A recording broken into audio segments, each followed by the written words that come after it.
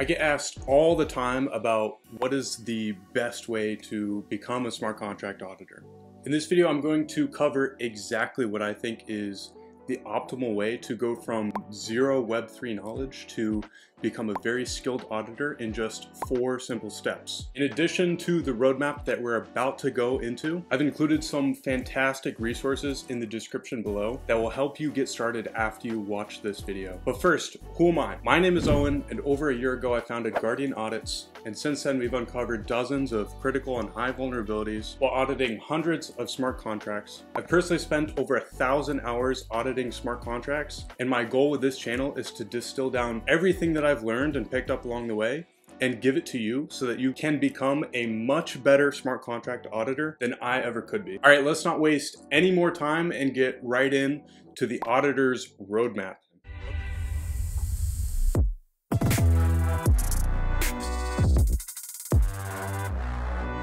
Okay, so the way I see it, there are really 4 main steps to this auditor's roadmap. First is to start off by just building something, being a developer yourself, and learning the ins and outs of Solidity. Second is just to learn and become familiar with all sorts of DeFi primitives. Once you've got a handle on Solidity as a language, as well as some DeFi primitives, then it's time to dive straight in deep in Web3 security. And then after that, it's all about building a personal brand for yourself in the Web3 security community. Okay, great. So the optimal way to really start off and dive into the Web3 space is to just be building something. Too many people want to go straight into Web3 security and become an auditor, but they haven't even become a Web3 developer first. You need to put yourself on the other side of the table and experience what it's like to be a Web3 developer before you become a very effective auditor. If you're just getting into Solidity, I recommend that you start off by building something very simple and easy, and then slowly add features and complexity and progress from there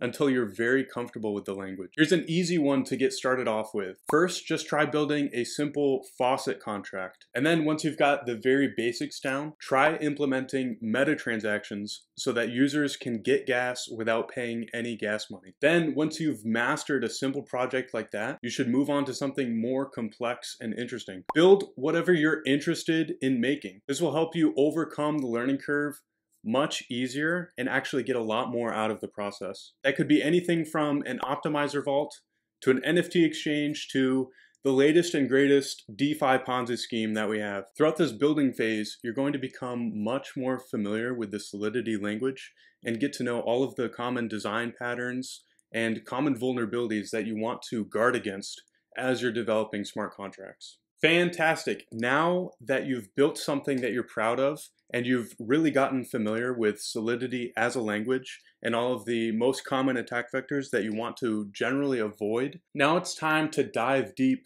into some popular DeFi protocols and learn all of the basic primitives of DeFi. You should aim to really master or even just become familiar with all of the different kinds of DeFi applications. For example, this could be DEXs like Uniswap, Balancer, or Curve, auto compounder vaults like Yearn or Beefy, lending protocols like Compound and Aave, and even things like staking. But whatever you choose to learn about in DeFi, one hack that I found is actually investing in the protocols and using the protocols that you're trying to learn about. This is of course not financial advice, but personally I found that when I invested in a lot of DeFi protocols, this is when I really turbocharged my understanding of DeFi and had that next level of motivation to keep learning and keep understanding new and cool things about smart contracts. I might have lost a decent amount of money, but I learned a lot of stuff along the way. All right,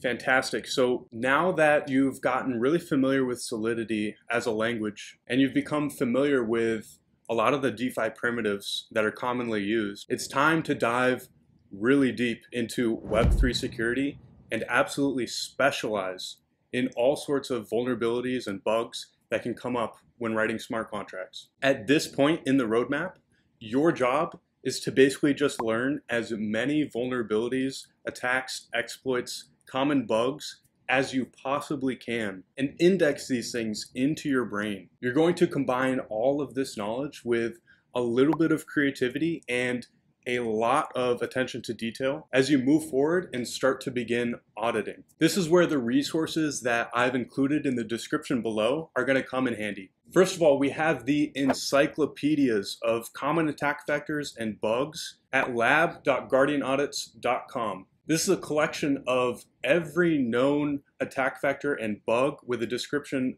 and information on each one. We're continuously building out this resource, and I invite you to open a pull request and contribute to it if you notice anything that's missing. Then there's an entire corpus of Web3 security knowledge at web3securitydao.xyz. This holds all sorts of knowledge about CTFs, YouTube videos, audit reports, anything that you can imagine related to Web3 security. This place has got it. And if you want a more structured approach to Web3 security, then you can check out ghostsofepochspast.xyz. This web app takes all of the past Securium races and allows you to take them in test form and then gives you the answers so you can learn from all the previous Securium races. In addition to all of these resources that I just shared, it's extremely helpful to go through other audit reports and resources on vulnerabilities that are actively coming up in the space. For this reason, I included the corpus of Code Arena findings in the description below, as well as a link to all of Guardian's public audit reports where we've uncovered over a few dozen of critical and high vulnerabilities. Amazing.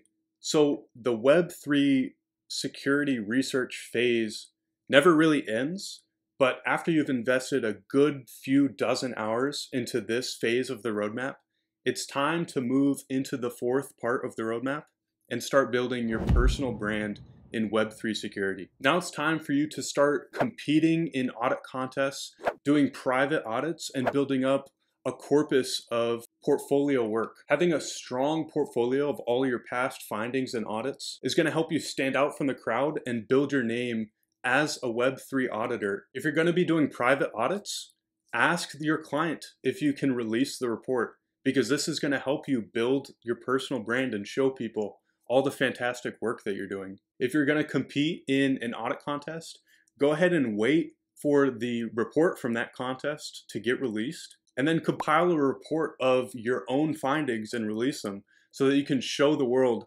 what you found and all the cool, interesting findings that you had in the contest. One more pro tip to really build out your brand in Web3 security is to share all of your learnings with the community. Found a new cool exploit? Go ahead and make a thread about it and share it with everybody. Maybe somebody else has been looking into a similar exploit and you can learn from them as well. I've included an in-depth thread of how you can supercharge your personal brand in Web3 security in the description below. All right, so to sum it all up, the roadmap to go from zero in Web3 security knowledge to a fantastic auditor in the space is to first build something and master the basics of Solidity, and then to become familiar with all the common DeFi primitives, and then to dive deep into Web3 security and learn every possible attack vector and common bug that there is. And then finally, to build up your personal brand for lasting success in the industry. If this roadmap resonated with you, check out